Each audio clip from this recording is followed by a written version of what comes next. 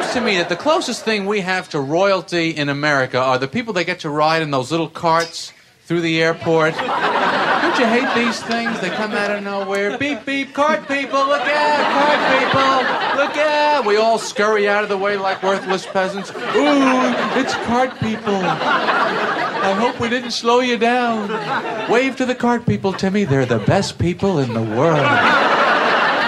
If you're too fat, slow, and disoriented to get to your gate on time, you're not ready for air travel. The other people I hate are the people that get onto the moving walkway and then just stand there like it's a ride.